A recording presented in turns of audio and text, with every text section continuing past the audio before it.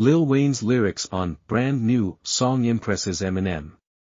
Eminem took to Twitter to show his appreciation. Eminem tweeted, "Bro Wayne just said, got a bunch of zeros like a bag of new Funyuns.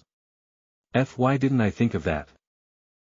Eminem also showed love to Redman, who recently released his new song, Flowers.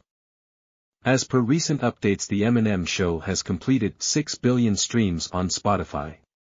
This milestone makes the Eminem Show most streamed album of 2000's year, with Lose Yourself having close to 2 billion streams.